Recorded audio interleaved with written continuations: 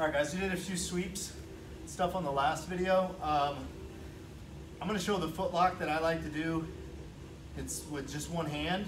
A couple reasons that I like it, especially with the gi on, is one, when I get here and I'm attacking the foot and I need both hands to attack it on the straight foot lock, if he grabs my gi, you know, I've got to try to free this hand and it's really difficult to do, okay? The other reason that I like it, because I keep a really loose elbow grip here.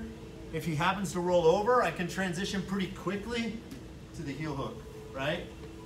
I know heel hooks aren't legal in most gi tournaments, but I'm just telling you, that's another reason I like the shallow foot lock. Okay, traditionally you learn the foot lock all the way through here, right? Nice and tight, thickest part of the arm on the Achilles. It makes sense, it adds a lot of pressure. And you want to try to get, of course, your armpit swallowing the toes. I think this and that foot lock feels more like a tendon crush. This foot lock feels more like your foot is separating from your joint, okay?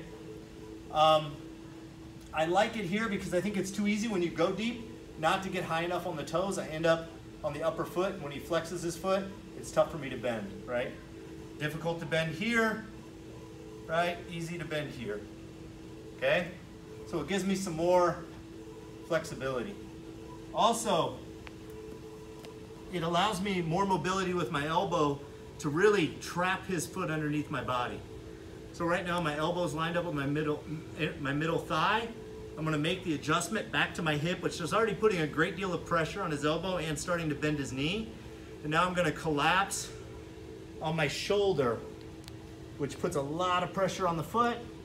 And then my nose is gonna draw like a crescent, right? And I'm stretching my hips forward, right? So let's pretend that I don't have the foot here, okay? Or I'm not gonna keep this foot with me because it's too much pressure. But if I happen to have a loose grip or you have somebody with long legs, it gives you a much longer continuum to finish.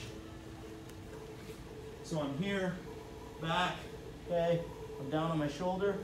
My nose is on the ground. My hips are driving in. It gives me a lot of room to move and finish the technique this way.